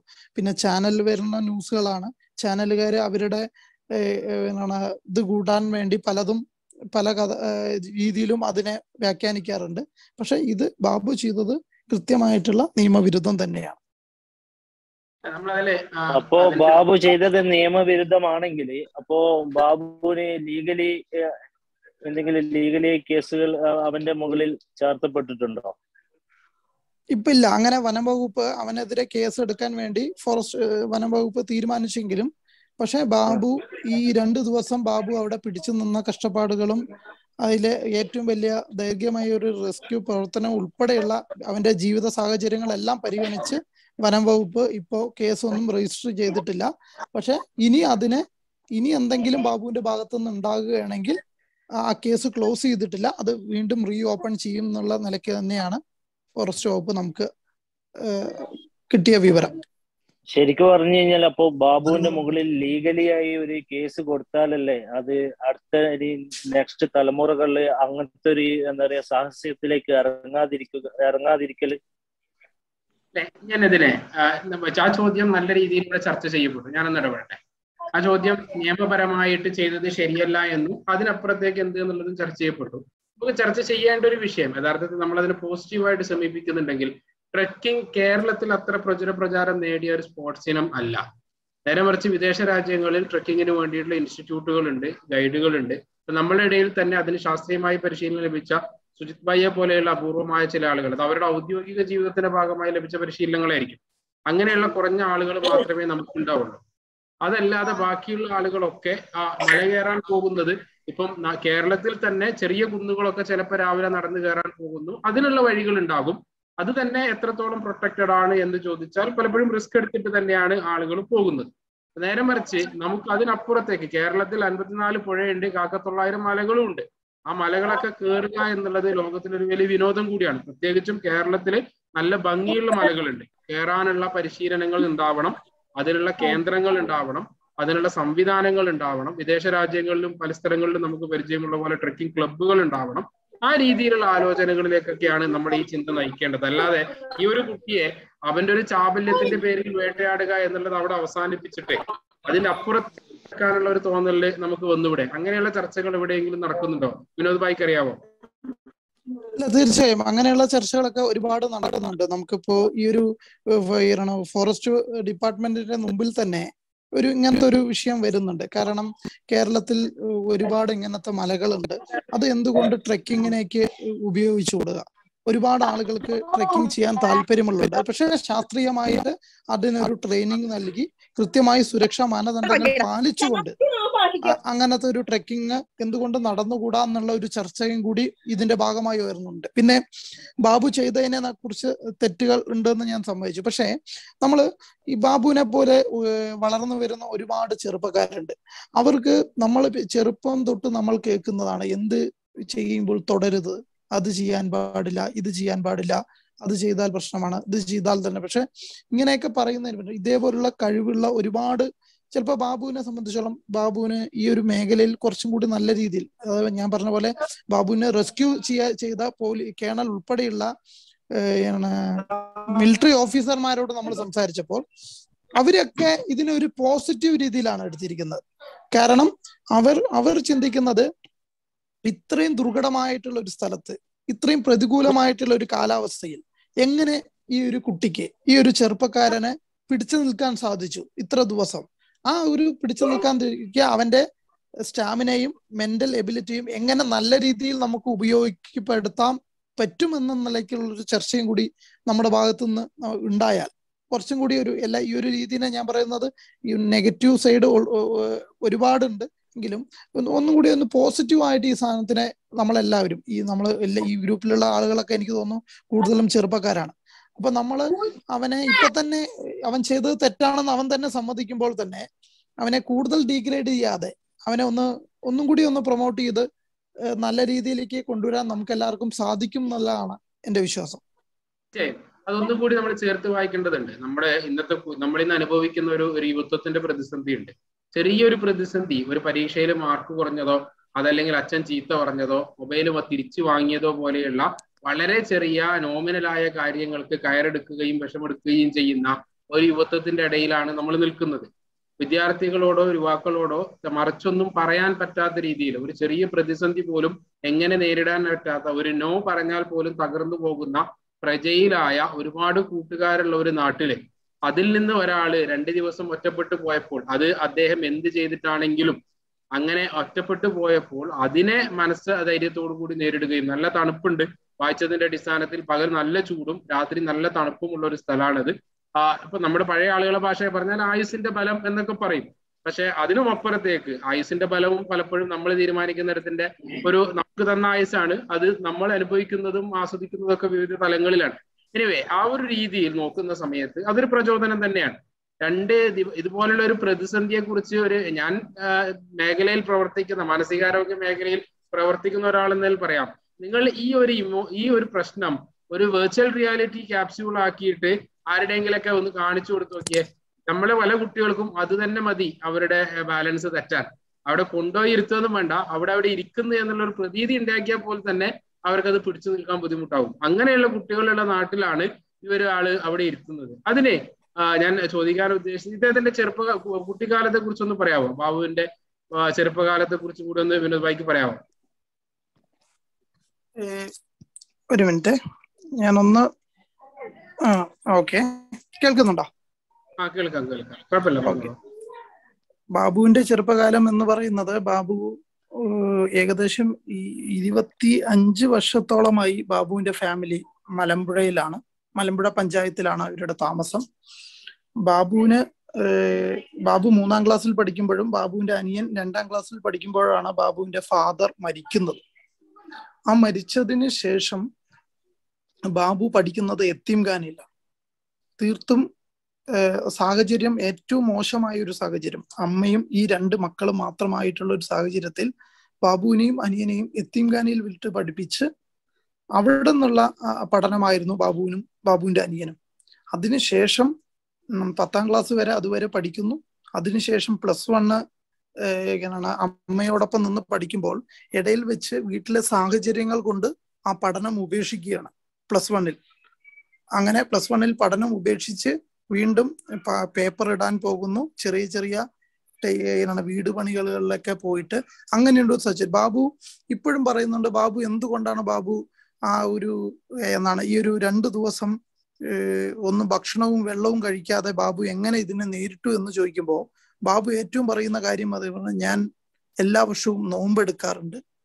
എൻ്റെ 30 ദിവസത്തെ നോമ്പെടുക്കുമ്പോൾ അതിന്ന് കിട്ടിയിരിക്കുന്ന എക്സ്പീരിയൻസും, പല ദിവസങ്ങളിലും ഞാൻ പട്ടിണിയായിരുന്നു എൻ്റെ ജീവിതത്തിൽ, അതിന്ന് കിട്ടിയിരിക്കുന്നതും കൊണ്ട് എനിക്ക് ഇത് കുറച്ചും കൂടി ഈസിയായി ചെയ്യാൻ പറ്റി വിനോദേട്ട എന്നുള്ള രീതിക്കായിരുന്നു ബാബുവിന്റെ സംസാരം. അത് കേൾക്കുമ്പോൾ സത്യം പറഞ്ഞു കഴിഞ്ഞാൽ നമുക്ക് ഒന്നും കൂടി ബാബുവിനോട് ചേർത്ത് പിടിക്കാൻ തോന്നും ബാബുവിന്റെ ആ ഒരു സംസാരം കേൾക്കുമ്പോൾ. അതുകൊണ്ട് തന്നെയാണ് ബാബുവിന്റെ ഒപ്പം നിൽക്കുന്നത് നമ്മളെല്ലാവരും. ഞാനൊരു കാര്യം പറഞ്ഞോട്ടെ? പറഞ്ഞോളൂ. എന്നെ സംബന്ധിച്ചിടത്തോളം ഇപ്പൊ ഈ ബാബു കുടുങ്ങിയത് 2 ദിവസം അവനെ അതിൽ കുടുങ്ങിയാലോ. ഞാൻ എന്റെ കാര്യം പറയാണ്, ബാക്കിയുള്ളവരുടെ എനിക്കറിയില്ല. അവര് ആ കുടുങ്ങിയ സ്ഥലത്ത് 2 ദിവസം കഴിഞ്ഞിട്ട് ഇന്നൊക്കെ എടുക്കാൻ വരികയാണെങ്കിൽ മരിച്ചു മയ്യത്തായിട്ടുണ്ടാവും ഇപ്പോ. ഞാൻ പറയുന്നത്, മനക്കരുത്ത് കൊണ്ട് ഒരാൾക്ക് വെള്ളമില്ലാതെ ഭക്ഷണം ഇല്ലാതെ പിടിച്ചു നിൽക്കാൻ കഴിയുന്ന വലിയൊരു പാടാണ് ബാബു തന്നത്. അതിന് ബാബുവിനെ ഒരിക്കലും കുറ്റപ്പെടുത്താൻ പറ്റൂല. പിന്നെ എനിക്ക് നമ്മളെ സാറോടൊന്ന് പറയാനുള്ളത്, ഈ ഒരു രംഗത്തിൽ രക്ഷപ്പെട്ടിട്ട് ആദ്യമായി ബാബു കണ്ടപ്പോ അവനിപ്പോ നമ്മള് അതിന്റെ ഉള്ളിലുള്ള അനുഭവങ്ങളൊന്നും ബാബു നമ്മളോട് പങ്കുവെച്ചിട്ടില്ല. അപ്പൊ അങ്ങനെ വല്ല അനുഭവം നമുക്ക് ബാബു പങ്കുവെച്ച് തന്നിട്ടുണ്ടോ ഒന്ന് പറഞ്ഞാല് വലിയ ഉപകാരമായിരുന്നു. എങ്ങനത്തെ അനുഭവം, എന്താ ഉദ്ദേശിച്ചത്? എനിക്ക് ക്ലിയർ ആയി. അതായത് അതിൽ കുടുങ്ങിയ സമയത്ത് ബാബുവിനുണ്ടായ അനുഭവങ്ങള്, അതാണ് കാര്യങ്ങൾ വല്ലതും. അതെ, അത് അങ്ങനത്തെ ഉള്ള ക്വസ്റ്റ്യൻസ് ഒക്കെ നമ്മുടെ മാധ്യമങ്ങളൊക്കെ ചോദിച്ചിരുന്നു. അതിന് ഏറ്റവും ഈസി ആയിട്ടുള്ള ഒരു ക്വസ്റ്റ്യൻ ആയിരുന്നു ബാബുവിനോട് ചോദിച്ചത്. ബാബു, നീ അവിടെ കുടുങ്ങിയ സമയത്ത് നീ ഒറ്റപ്പെട്ട, നമുക്കറിയാലോ ഈ ഇൻ ദ വേൾഡ് ഉൾപ്പെടെ പോലെയുള്ള ഈ ഒരു ദ്വീപിലും ഒരു കാട്ടിലൊക്കെ ഒറ്റപ്പെട്ട സിനിമകളെ കുറിച്ച് നീ ആലോചിച്ചിട്ടുണ്ടോ എന്നാണ് ഒരു റിപ്പോർട്ടർ അവനോട് തമാശ രൂപേണ ചോദിച്ചത്. അവൻ ചോദിച്ചു, പച്ച വെള്ളം കിട്ടാതെ തൊണ്ട വരണ്ടിയിരിക്കുന്ന സമയത്ത് ഏട്ടാ ഞാൻ ഈ സിനിമയെ കുറിച്ചാണോ ഞാൻ ആലോചിക്കാറുള്ളത് എന്നുള്ളൊരു തമാശ രീതിയിൽ ചോദിച്ചു. അതിനുശേഷം അവൻ ഏറ്റവും കൂടുതൽ പറഞ്ഞത്, ഏറ്റവും ആ ടോപ്പ് പൊസിഷനിൽ ഇരിക്കുന്ന ഈ നമ്മുടെ പാലക്കാടിന്റെ ഏറ്റവും ഈ മനോഹരമായിട്ടുള്ള ദൃശ്യങ്ങളെ കുറിച്ചാണ് പറഞ്ഞത്. ഏറ്റവും രാത്രി മനോഹരമായിട്ടുള്ള ദൃശ്യങ്ങളെ കുറിച്ചാണ് പറഞ്ഞത്. ബാബു, എനിക്ക് തോന്നുന്നു ബാബു കുറച്ചും കൂടി ഫ്രീ ആയിരുന്നു എന്നാണ് തോന്നുന്നു. നമ്മൾക്കായിരുന്നു കുറച്ചും കൂടി ടെൻഷൻ. ബാബു കുറച്ചും കൂടി റിലാക്സ് ആയിട്ടായിരുന്നു. കാരണം ബാബുവിന് ഉറപ്പുണ്ടായിരുന്നു തിരിച്ച് ജീവിതത്തിലേക്ക് വരാൻ പറ്റും, എനിക്ക് ഇവിടുന്ന് റെസ്ക്യൂ ചെയ്യാൻ പറ്റും എന്നുള്ള ഒരു വിശ്വാസം ബാബുവിനുണ്ടായിരുന്നു. ബാബു അത് ഓപ്പൺ ആയിട്ട് പറഞ്ഞത്, 2 ദിവസമായി ഈ കയറി വരാൻ പറ്റിയില്ലെങ്കിൽ, നമുക്ക് റെസ്ക്യൂ ചെയ്യാൻ പറ്റിയിട്ടില്ലെങ്കിൽ കാലൊക്കെ അവൻ നല്ല രീതിയിൽ ശരിയാക്കി അവൻ ഒറ്റയ്ക്ക് ഇറങ്ങി വരാനുള്ള ഒരു തയ്യാറെടുപ്പിലായിരുന്നു. പക്ഷെ അത് അപകടമാണെന്ന് അവന് പൂർണ്ണ വിശ്വാസമുണ്ട്. അതിൽ തിരിച്ച് രക്ഷപ്പെടുമോ എന്നുള്ള ഉറപ്പുമില്ല. പക്ഷെ ഇനിയും റെസ്ക്യൂ പ്രവർത്തനം വൈകുകയാണെങ്കിൽ അവൻ അതിന്ന് ഇറങ്ങി വരാനുള്ള അല്ലെങ്കിൽ മുകളിലേക്ക് കയറാനുള്ള ഒരു തയ്യാറെടുപ്പിലായിരുന്നു എന്നുള്ള നിലയ്ക്കാണ് ബാബുവിനോട് നമ്മൾ സംസാരിച്ചപ്പോൾ അവൻ പറഞ്ഞത്.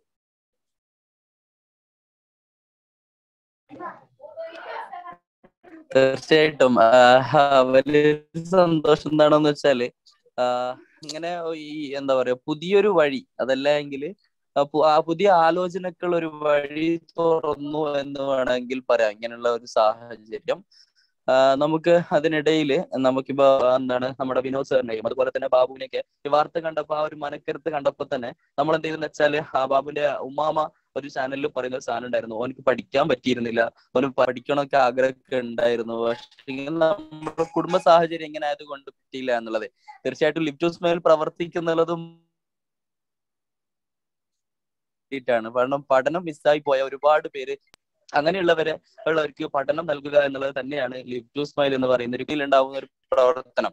മാനസികാരോഗ്യ മേഖലയിൽ ഒരുപാട് സേവനങ്ങൾ ശിശു വികസന വകുപ്പായിട്ടും മറ്റു ഡിപ്പാർട്ട്മെന്റുകളൊക്കെ ആയിട്ട് സഹകരിച്ചുകൊണ്ട് നമ്മൾ ചെയ്യുന്നുണ്ട്.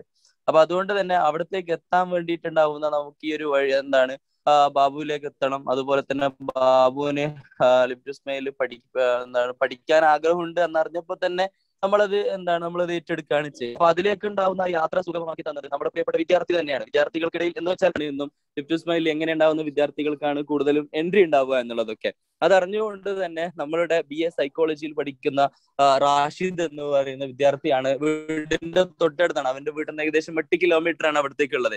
റാഷിദ് ഉടനെ തന്നെ ലിവ് ടു സ്മൈലിന് അങ്ങോട്ടേക്ക് പോവുകയും അവരെ മീറ്റ് ചെയ്യുകയും വിനോദ് സാറിനെ കാണുകയും ചെയ്തു, കാര്യങ്ങളൊക്കെ സംസാരിച്ചു.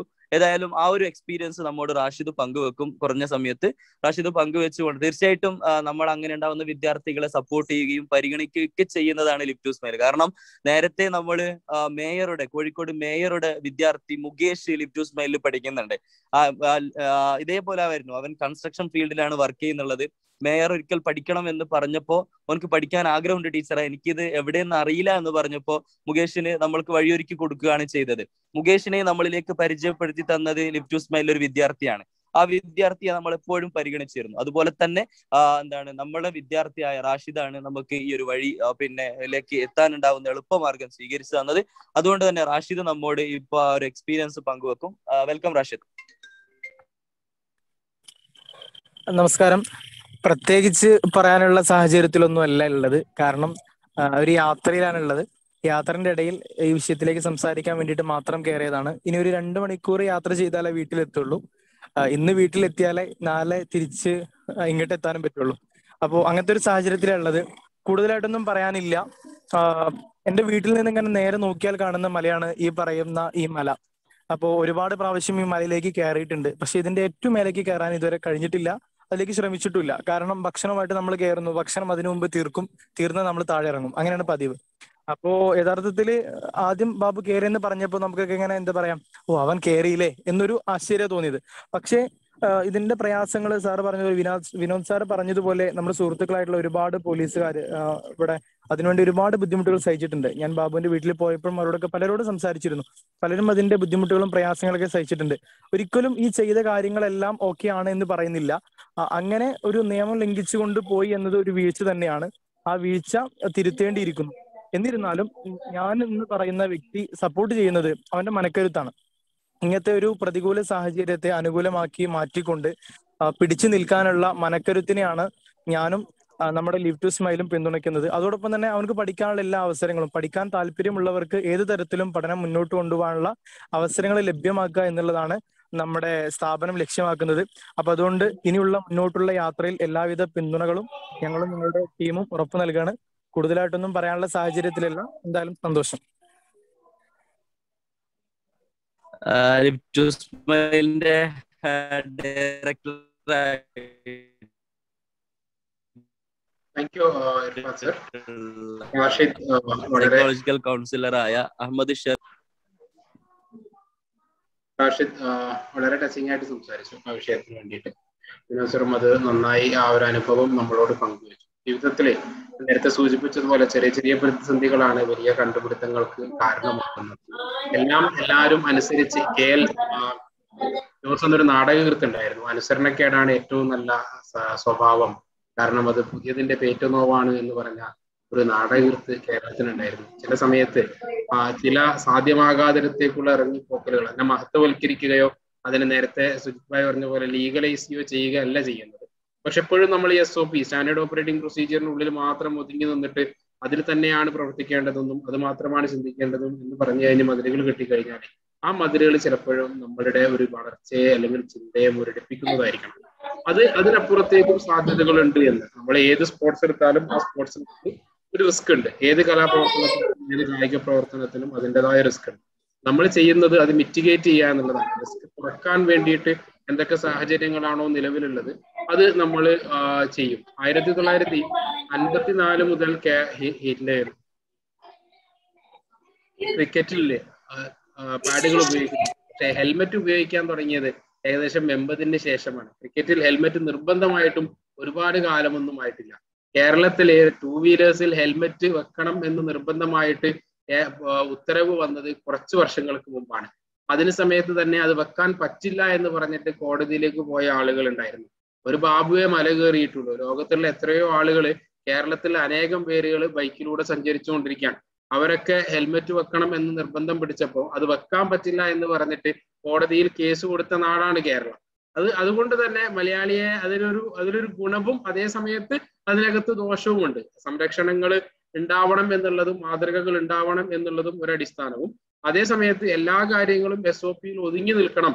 സ്റ്റാൻഡേർഡ് ഓപ്പറേറ്റിംഗ് പ്രൊസീജിയറിൽ ഇങ്ങനെയാണ് പറഞ്ഞിട്ടുള്ളത്, അതുകൊണ്ട് അതിനപ്പുറത്തേക്ക് ചെയ്യാൻ പറ്റില്ല എന്ന് പറഞ്ഞാൽ അതിന്റെ ഒരു അപകടകരമായ ഒരു റോള് പലപ്പോഴും നമ്മൾ കാണല് വൈദ്യശാസ്ത്രത്തിലാണ്. നമ്മൾ പല ഹോസ്പിറ്റലുകളും സേഫായി മാറുന്നു. പുതുതായിട്ടൊന്നും ചെയ്യാതെ, പരീക്ഷണങ്ങളില്ലാതെ, നിരീക്ഷണങ്ങളില്ലാതെ നേരത്തെ കണ്ടുപിടിച്ചത് മാത്രം പരിശീലിച്ചിട്ട് അതിനപ്പുറത്തേക്ക് ഞങ്ങൾക്കൊന്നും ചെയ്യാനില്ല, നിങ്ങൾ പ്രാർത്ഥിച്ചോളൂ എന്ന് പറയുമ്പോഴാണ് നമ്മൾ ജോൺ ഹോപ്കിൻസിലേക്ക് പോയിട്ട് അല്ലെങ്കിൽ മയോ ക്ലിനിക്കിലേക്ക് പോയിട്ട് അവരെന്തെങ്കിലുമൊക്കെ പരീക്ഷിച്ച് നോക്കുമോ എന്ന് ചിന്തിക്കേണ്ടിടത്തേക്ക് എത്തുന്നു. അതൊരു മേഖലയാണ്. അതിനപ്പുറത്തേക്ക് സാധ്യതകൾ ഇല്ലാതിടത്തേക്ക് സൃഷ്ടിക്കുന്ന മനുഷ്യന്റെ ഒരു പോരാട്ട വീര്യമാണ്. ഒന്നും നടക്കില്ല എന്ന് ഉറപ്പിച്ച് പറയുന്നതിനടുത്തേക്ക്, സാധ്യമല്ല എന്ന് പറഞ്ഞിടത്തേക്ക് ചോദ്യം ചോദിക്കാൻ വേണ്ടിയിട്ട് പഴയൊരു കഥയുണ്ട്. ഒരു നാട്ടുമൂപ്പന്റെ കഥയാണ്. നാട്ടുമൂപ്പൻ ആ നാട്ടിലെ ഏറ്റവും ശക്തനായ ആളുകളെ കണ്ടെത്താൻ വേണ്ടിയിട്ടുള്ള മത്സരം നടത്തി. ആ മത്സരം നടത്തിയ സമയത്ത് സുഹൈൽ 100% ശരിയാണ്. മാനവികതയും നിയമവും കൂട്ടിമുട്ടുന്നിടം. ഞാൻ അതിനെ കുറച്ചും കൂടി മാറ്റി പറയട്ടെ. അത് മാനവികതയ്ക്കപ്പുറത്തേക്ക് മനുഷ്യന്റെ അന്വേഷണത്വരയും സാഹസികതയും നിയമങ്ങളുടെ വേലിക്കെട്ടുകളും കൂട്ടിമുട്ടുന്നിടം ആയി ചിലപ്പോൾ നമ്മുടെ മനസ്സുകൾ മാറാറുണ്ട്. അവിടെ ഏതിന് നിങ്ങൾ മുൻതൂക്കം നൽകുന്നു എന്നുള്ളത്. 2 കഥകളാണ് ഇന്ന് നിങ്ങളോട് പറയാൻ ഉദ്ദേശിച്ചത്. ഒന്നൊരു തമാശ കഥയാണ്, അത് ആദ്യം പറയാം. നമ്മൾ ഫാമിലി ക്ലാസ് എടുക്കുമ്പോൾ പറയാറുണ്ട്, കൊളംബസ് എങ്ങാനും കല്യാണം കഴിച്ചിരുന്നെങ്കിൽ അമേരിക്ക കണ്ടുപിടിക്കില്ലായിരുന്നു. കാരണം അദ്ദേഹം ശരിക്കും കല്യാണം കഴിച്ചിട്ടുണ്ടോ എന്ന് എനിക്ക് അറിയില്ല കേട്ടോ. കഴിച്ചിരിക്കാനാണ് സാധ്യത. ഏതായാലും അദ്ദേഹം പോകുന്ന സമയത്ത് ഭാര്യ ചോദിക്കാൻ സാധ്യതയുള്ള ചില ചോദ്യങ്ങളുണ്ട്. നിങ്ങൾ എവിടേക്കാണ് പോകുന്നത്? അപ്പൊ അദ്ദേഹത്തിന്റെ ഉത്തരം എനിക്ക് അറിയില്ല. നിങ്ങൾ എന്തിനാണ് പോകുന്നത്? അതൊരു കണ്ടുപിടുത്തത്തിനാണെന്ന് പ്രതീക്ഷിക്കപ്പെടുന്നു. ആരുടെ കൂടെയാണ് പോകുന്നത്? കൂട്ടുകാരുടെ കൂടെയാണ് പോകുന്നത്. എപ്പോഴാണ് തിരിച്ചു വരിക? അതെനിക്കറിയില്ല. തിരിച്ചു വരുമ്പോൾ എന്താണ് കൊണ്ടുവരിക? ഇങ്ങനെയുള്ള 100 ചോദ്യങ്ങൾ ഭാര്യയുടെ ഭാഗത്ത് നിന്ന് ഉണ്ടായിക്കഴിഞ്ഞാൽ സ്വാഭാവികമായിട്ടും കൊളംബസ് എന്നാ പിന്നെ ഞാൻ എവിടെയും പോകുന്നില്ല, പോട്ട പണ്ടാരം എന്ന് പറഞ്ഞിട്ട് മാറ്റിയിട്ട് തിരിച്ച് വീട്ടിൽ പോയി കിടന്നുറങ്ങുമായിരുന്നു. അമേരിക്ക കണ്ടുപിടിക്കുക എന്നുള്ളത് അദ്ദേഹത്തിന് സാധ്യമാകുമായിരുന്നില്ല. ഈ ആൻസേർഡ് ആയിട്ടുള്ള ചോദ്യങ്ങൾക്ക് ഉത്തരം പറയാതിരുന്ന് മുമ്പോട്ട് പോകാൻ അദ്ദേഹം തയ്യാറായപ്പോഴാണ് അമേരിക്കയെ ലോകത്തിന് കാണിച്ചു കൊടുക്കാൻ അദ്ദേഹത്തിന് പറ്റിയത്. അത് ഒന്നുണ്ട് കേട്ടോ, അങ്ങനെ കൊളംബസ് മാറിയിരുന്നാല് അമേരിക്ക കണ്ടുപിടിക്കാതിരിക്കൊന്നുമില്ലായിരുന്നു. അമേരിക്കയൊക്കെ വേറെ ആൺകുട്ടികൾ കണ്ടുപിടിക്കായിരുന്നു. പക്ഷെ അതിന്റെ പേര് കൊളംബസിന് ഉണ്ടാവില്ലായിരുന്നു എന്ന് മാത്രമേ ഉള്ളൂ. അമേരിക്ക എന്ന് വേറെ എന്തെങ്കിലുമൊക്കെ പേരുകളിലേക്ക് നമ്മളത് മാറിപ്പോകുമായിരുന്നു. ലോകത്ത് ആരും മറിച്ചു നിന്നത് കൊണ്ടോ അറച്ചു നിന്നത് കൊണ്ടോ ഒന്നും സംഭവിക്കാതിരുന്നിട്ടൊന്നുമില്ല. അടുത്ത കഥ ഈ നാട്ടുമൂപ്പന്റെ കഥയാണ്. നാട്ടുമൂപ്പൻ ആ നാട്ടിലെ ആളുകൾ, അതൊരു മലയടിവാരത്തുള്ള ഗ്രാമമാണ്. വേണമെന്നുണ്ടെങ്കിൽ ഈ പാലക്കാട് ഗ്രാമമൊക്കെ അതിനു വേണ്ടി എടുക്കാം. മലയടിവാരത്തിലുള്ള ഗ്രാമത്തിലെ ആളുകൾക്ക് ഏറ്റവും ശക്തിമാനാരെന്ന് കണ്ടുപിടിക്കാൻ വേണ്ടിയിട്ട് ഒരു മത്സരം നടത്താൻ തീരുമാനിച്ചു. മത്സരം തീരുമാനിച്ച ദിവസം രാവിലെ അവിടുത്തെ യുവാക്കളൊക്കെ കടന്നു വന്നു. നാട്ടുമൂപ്പൻ പറഞ്ഞു, നിങ്ങളിൽ ഏറ്റവും ശക്തിമാനാണെന്ന് എനിക്കറിയണം. അതുകൊണ്ട് നിങ്ങൾക്കുള്ള മത്സരം ഈ മലയുടെ മുകളിലേക്ക് കയറുക എന്നുള്ളതാണ്. ഈ മല നിങ്ങളൊന്ന് കയറി നോക്കണം. ആ കയറിയിട്ട് തിരിച്ചു വരുന്നവർക്കാണ് എൻ്റെ വക സമ്മാനം ഉണ്ടാകുക എന്ന് പറഞ്ഞു. അങ്ങനെ അദ്ദേഹം എല്ലാവരും പുറപ്പെട്ടു. ആ പുറപ്പെട്ട ആളുകൾ പകുതിയോട് കൂടി തിരിച്ചെത്തി. 2 നിയമങ്ങൾ ഉണ്ടായിരുന്നു. 1, സന്ധ്യക്ക് തിരിച്ചെത്തണം. 2, നിങ്ങൾ എവിടം വരെ പോയി എന്നതിന് തെളിവായി നിങ്ങളുടെ കയ്യിൽ എന്തെങ്കിലും ഉണ്ടാവണം. അന്ന് മൊബൈൽ ഇല്ലാത്തത് കൊണ്ട് സെൽഫിക്ക് സാധ്യതയില്ല. അതല്ലാതെ എന്തെങ്കിലുമൊക്കെ തെളിവ് തിരിച്ചു കൊണ്ടുവരണം എന്ന് പറഞ്ഞിട്ടാണ് ഇവരെ അയച്ചത്. അങ്ങനെ ആദ്യത്തെ ആൾ വൈകുന്നേരം വന്ന് തിരിച്ചെത്തി. ഒരു സന്ധ്യ ആകുന്നതിന് മുമ്പ് വൈകുന്നേരം ആകുമ്പോഴേക്ക് പോയ ആളുകളൊക്കെ തിരിച്ചു വന്നു. ആ പോയ ആളുകളിലൊക്കെ എന്തെങ്കിലുമൊക്കെ തെളിവുണ്ടായിരുന്നു. അവിടെ നിന്ന് ലഭിക്കുന്ന പൂക്കളായിട്ടും മരങ്ങളായിട്ടും മരത്തിന്റെ ചില്ലകളായിട്ടും ഏലുകളായിട്ടും ഒക്കെ ആളുകൾ തെളിവുകൾ കൊണ്ടുവന്നു. കല്ല് കൊണ്ടുവന്നവരും മണ്ണ് കൊണ്ടുവന്നവരും പാറ കഷ്ണം കൊണ്ടുവന്നവരൊക്കെ ഉണ്ട്. അങ്ങനെ ആളുകൾ ഇങ്ങനെ വരികയും ഞാൻ ഇത്ര ഉയരത്തിൽ പോയി, ആ ഉയരത്തിന്റെ തെളിവ് ഇതാണ് എന്ന് പറഞ്ഞിട്ട് ഓരോരുത്തരും തെളിവ് സമർപ്പിച്ചുകൊണ്ട് ഞാൻ വിജയിയാകും എന്ന പ്രതീക്ഷയിൽ ഇങ്ങനെ കാത്തു നിൽക്കുകയാണ്. അങ്ങനെ നോക്കിയപ്പം നാട്ടുമൂപ്പൻ ഇങ്ങനെ നോക്കുമ്പോൾ പോയതിൽ ഒരാൾ അപ്പോഴും തിരിച്ചു വന്നിട്ടില്ല. സന്ധ്യ ആവാറായി, സൂര്യൻ അസ്തമിച്ചു, മത്സരത്തിന്റെ ഔദ്യോഗികമായ സമയം അവസാനിച്ചു. ആളുകളൊക്കെ അയാളെ വിന്നറായി പ്രഖ്യാപിക്കണം, ഞാനാണ് ഏറ്റവും ഉയരത്തിൽ പോയത്, ഇതാണ് തെളിവ്, ഞാനാണ് വിജയി എന്ന് പ്രഖ്യാപിക്കൂ എന്ന് പറഞ്ഞിട്ട് ഇങ്ങനെ തിരക്ക് കൂട്ടിക്കൊണ്ടേയിരുന്നു. അദ്ദേഹം ഇങ്ങനെ വീണ്ടും കുറച്ചുകൂടി കഴിയട്ടെ, ഒരാളും കൂടി വരാൻ ബാക്കിയുണ്ടല്ലോ, നമുക്ക് അദ്ദേഹത്തിന് വേണ്ടി കാത്തു നിൽക്കാം എന്ന് പറഞ്ഞപ്പം ഈ ആളുകളൊക്കെ നിയമങ്ങളും ചട്ടങ്ങളും എടുത്തിട്ടാണ് സംസാരിച്ചത്. നമ്മുടെ നിയമം വൈകുന്നേരം വരെയാണ്, നമ്മുടെ നിയമം സൂര്യാസ്തമനം വരെയാണ്, അതിനപ്പുറത്തേക്ക് കാത്തു നിൽക്കേണ്ട ആവശ്യമില്ല എന്നിങ്ങനെ പറഞ്ഞുകൊണ്ടിരിക്കെ കുറച്ച് വൈകിയ ശേഷം ആ മനുഷ്യൻ തിരിച്ചെത്തി. കാലിൽ മുറിവുകളും മടമ്പുകളിൽ മുറിവുകളും ഒക്കെ ആയിട്ട് അദ്ദേഹം തിരിച്ചെത്തിയിട്ട് ഈ നാട്ടുമൂപ്പൻ അദ്ദേഹത്തെ ചേർത്ത് വെച്ചു. എന്നിട്ട് ചോദിച്ചു, എന്താ വൈകിയത്? അദ്ദേഹം പറഞ്ഞു, കുറച്ച് വൈകിപ്പോയി. എവിടെ തെളിവ്? തെളിവ് എന്റെ കയ്യിൽ എന്റെ മുറിഞ്ഞ കാലുകളും വെണ്ണമൊഴുകുന്ന പാദങ്ങളുമാണുള്ളത്, അതല്ലാതെ തെളിവ് എവിടെ എന്ന് എല്ലാവരും ചോദിക്കുന്ന സമയത്ത് അദ്ദേഹം പറഞ്ഞു, നിങ്ങൾ കൊണ്ടുവന്ന പാറക്കല്ലുകൾ എന്റെ കയ്യിലില്ല, നിങ്ങൾ കൊണ്ടുവന്ന ഇലകൾ എന്റെ കയ്യിലില്ല, നിങ്ങൾ കൊണ്ടുവന്ന ചില്ലകൾ എന്റെ കയ്യിലില്ല, പക്ഷേ ഞാനൊരു കാഴ്ച കണ്ടു എന്ന് പറഞ്ഞിട്ട് അദ്ദേഹം ആ ഗ്രാമത്തിലുള്ള ആളുകളൊന്നും അതുവരെ കാണാത്ത ഒരു കാഴ്ചയുടെ പേര് പറഞ്ഞു. അത് കടലായിരുന്നു. ആ ഗ്രാമത്തിലുള്ള ഒരാളും അതുവരെ കടൽ കണ്ടിട്ടില്ല. ഒരു മലയുടെ താഴ്വാരത്ത് താമസിക്കുകയും അവിടെ ജനിച്ച് അവിടെ വളർന്ന് അവിടെ മരിക്കുകയും ചെയ്യുന്ന ഒരു ഗ്രാമ സമൂഹത്തിന് ഒരിക്കലും പരിചയമില്ലാത്ത ഒന്നായിരുന്നു കടൽ. ആ മലയുടെ മുകളിൽ കയറിയാലാണ് അതിനപ്പുറത്തുള്ള കടല് കാണാൻ പറ്റുക. ആ ഗ്രാമത്തിൽ നിന്ന്, ആ തലമുറയിൽ നിന്ന് ആദ്യമായി ഞാൻ കടല് കണ്ടു എന്ന് ആ കുട്ടി പറഞ്ഞു. അപ്പോഴാണ് യഥാർത്ഥത്തിൽ അവിടെ ഒരു വിജയ് പറക്കുന്നത്.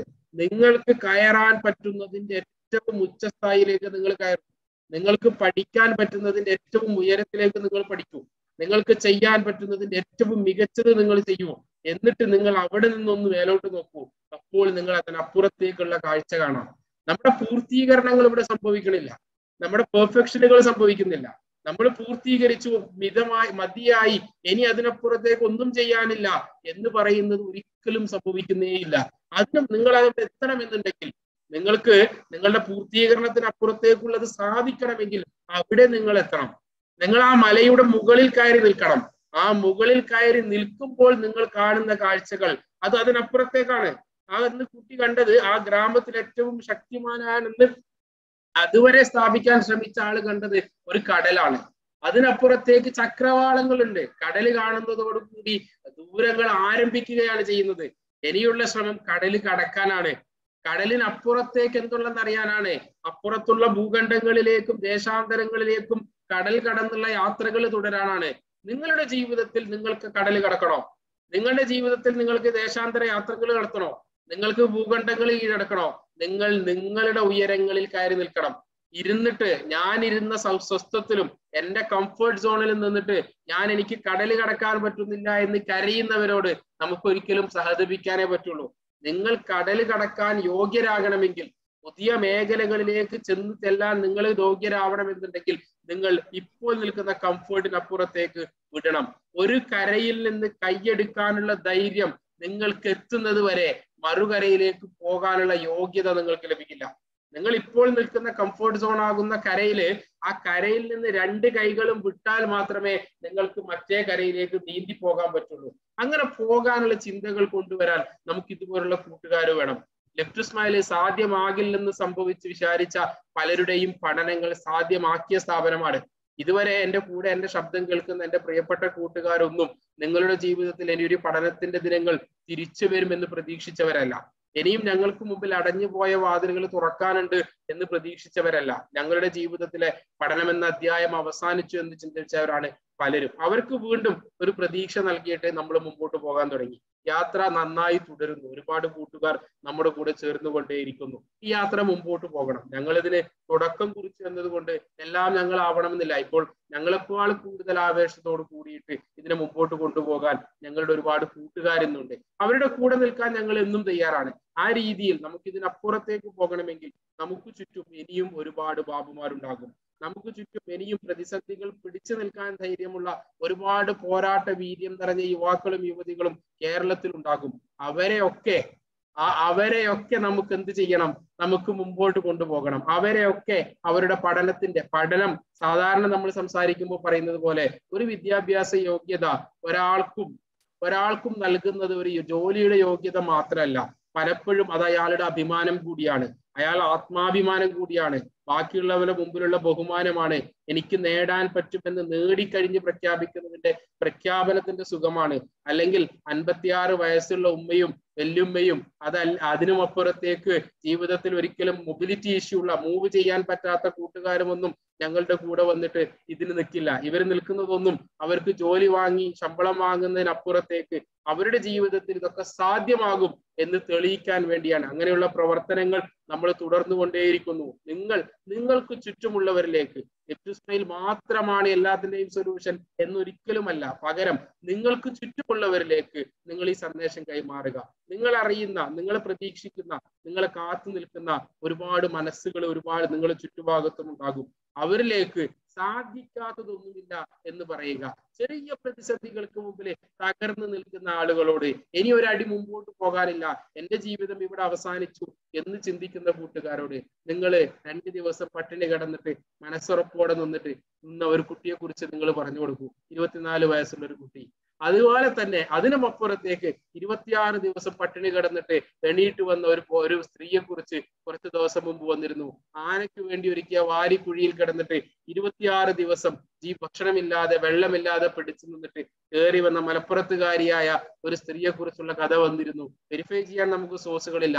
31 ദിവസം ലോകത്ത് ഒരു ഭൂകമ്പത്തിൽപ്പെട്ട ഒരു കുട്ടി 31 ദിവസം മണ്ണിന്റെ അടിയിൽപ്പെട്ടിട്ട് 31ാമത്തെ ദിവസം ജീവനോടെ ആ കുട്ടിയെ റെസ്ക്യൂ ചെയ്യാൻ സാധിച്ചത് നമുക്ക് രേഖകളിൽ കാണാം. അതുപോലെ അനേക ദിവസങ്ങളുടെ പോരാട്ടങ്ങളിലൂടെ ജീവിതത്തിലേക്ക് കടന്നു വന്ന ഒരുപാട് ചരിത്രങ്ങളും കൂട്ടുകാരും നമുക്കൊപ്പമുണ്ട്. അതിലൊരാൾ നമ്മളുടെ സഹപാഠി എന്ന് പറയാൻ പറ്റുന്നതിന്റെ സന്തോഷം കൂടി ഒരു നിമിഷം നമ്മളെല്ലാവരും ആസ്വദിക്കുന്നുണ്ട്.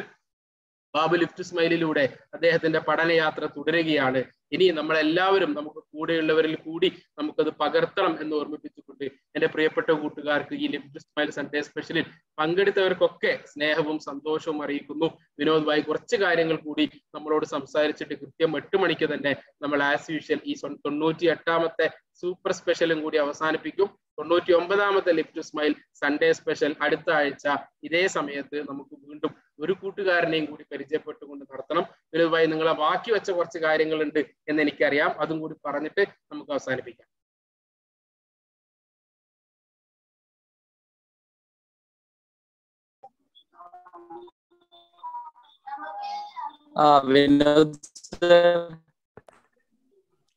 ഹലോ, സംസാരിച്ചോളൂ. എന്തായിരുന്നു ചോദിച്ചത്? 7 മണിക്ക് നിർത്തുക എന്നുള്ളതാണ് നമ്മുടെ സാധാരണ ചെയ്യുന്നുള്ളത്. നമ്മളെ ജീവിതത്തിലെ പ്രതിസന്ധികളിൽ നിന്നും രക്ഷപ്പെടുന്നതുമായി ബന്ധപ്പെട്ട് സെറിൻ സാർ നമ്മോട് സംസാരിച്ചു. ലിപ്റ്റുസ്മൈലിന്റെ ഡയറക്ടർമാരിൽ ഒരാളാണ്. റാഷിദ് സംസാരിച്ചു.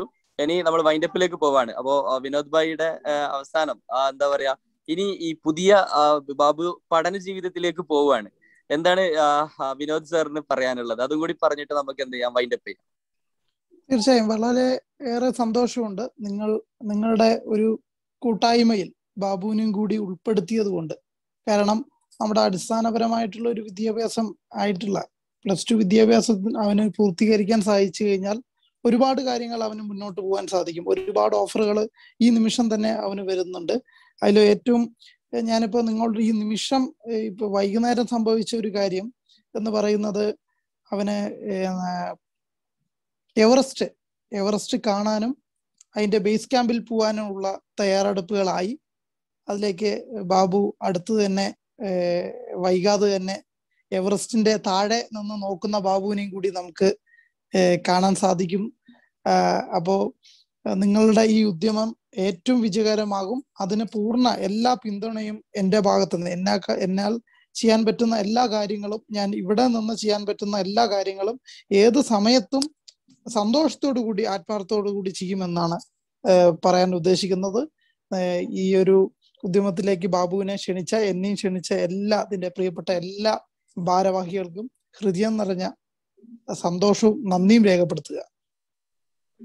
അവസാനമായിട്ടൊരു കാര്യം കൂടെ പറയാനുണ്ടായിരുന്നു. നമ്മൾ ഈ ആവശ്യമായിട്ട് അവിടെ എത്തിപ്പെട്ടപ്പോൾ നമുക്ക് വേണ്ട എല്ലാ സൗകര്യങ്ങളും ചെയ്തെന്ന വിനോദേട്ടനാണ്. അപ്പോൾ അതിൽ വ്യക്തിപരമായിട്ടും കൂടെ സന്തോഷങ്ങളും സ്നേഹങ്ങളും അറിയിക്കുകയാണ്. കാരണം അവിടെ ന്യൂസ് ചാനലുകാരും മറ്റും വന്ന് ഒരുപാട് തിരക്കുണ്ടായിരുന്നു.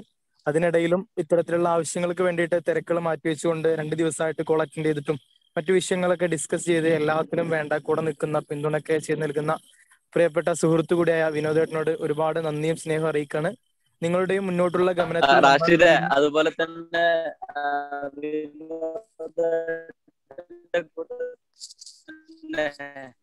നമ്മുടെ പിന്നെ ബാബുവിന്റെ ഇളമയും ഭയങ്കര സപ്പോർട്ടീവ് ആയിരുന്നല്ലോ, അതും കൂടി പറഞ്ഞു. അതെ, ബാബുവിന്റെ ഇളാമയുണ്ട്. അതുപോലെ തന്നെ ബാബുവിന്റെ അയൽവാസിയായിട്ടുള്ള ബനിയാസ് എന്ന് പറയുന്ന ഒരു വിക്കുണ്ട്. അങ്ങനെ കുറച്ച് പേര് നമ്മൾ 2 ദിവസങ്ങളായിട്ട് ബാബുവിന്റെ ഉമ്മ തുടങ്ങി ഒരുപാട് പേര് നമ്മുടെ പ്രവർത്തനങ്ങൾക്ക് നമുക്ക് വേണ്ട ഹെൽപ്പ് ഒക്കെ ചെയ്തിരുന്നുണ്ട്. അവിടെ റേഞ്ചിന്റെ പരിമിതിയൊക്കെ ഉണ്ടെങ്കിലും ഇത്തരത്തിൽ മാറി നിന്നുകൊണ്ടൊക്കെയാണ് അവര് ലൈവിലൊക്കെ പങ്കെടുക്കുന്നത്. അപ്പൊ അതുകൊണ്ട് എല്ലാവരോടും നന്ദിയും സ്നേഹവും കടപ്പാടും പ്രത്യേകമായിട്ട് വ്യക്തിപരമായിട്ടും അറിയിക്കുകയാണ്. സന്തോഷം. ഓക്കെ, ഏതായാലും വന്ന് ജോയിൻ ചെയ്ത എല്ലാ പ്രിയപ്പെട്ടവർക്കും സ്നേഹവും സന്തോഷവും അറിയിക്കുന്നു. നമ്മുടെ പ്രിയപ്പെട്ട ബാബു, അതുപോലെ തന്നെ വിനോദ് സെറാഡ് സർ, ഷെറിൻ സർ, നമുക്ക് ഈ വഴിയൊരുക്കിയ റാഷിദ്, അങ്ങനെ തുടങ്ങിയ എല്ലാവർക്കും, ലിഫ്റ്റ് സ്മൈൽ പ്രിയപ്പെട്ട വിദ്യാർത്ഥികളെ എല്ലാവർക്കും സ്നേഹവും സന്തോഷം അറിയിച്ചുകൊണ്ട് സൺഡേ സ്പെഷ്യൽ വളരെ സൂപ്പറായി. ഇനി നമുക്ക് ബാബുവിനോടൊപ്പം നമുക്ക് ചേർന്ന് മുന്നോട്ട് പോകാമെന്നും കൂടി ആശംസിച്ചുകൊണ്ട് തീർച്ചയായിട്ടും നമ്മൾ അടുത്ത ഞായറാഴ്ച പുതിയൊരു അതിഥിയുമായിട്ട് നമുക്ക് വീണ്ടും കണ്ടുമുട്ടാം. വിനോദ് സർ, നമ്മുടെ ബന്ധങ്ങൾ എപ്പോഴും നമുക്ക് സന്തോഷത്തോടു കൂടി തന്നെ മുന്നോട്ട് കൊണ്ടുപോവാം. Have A nice day. Thank you so much. Good bye.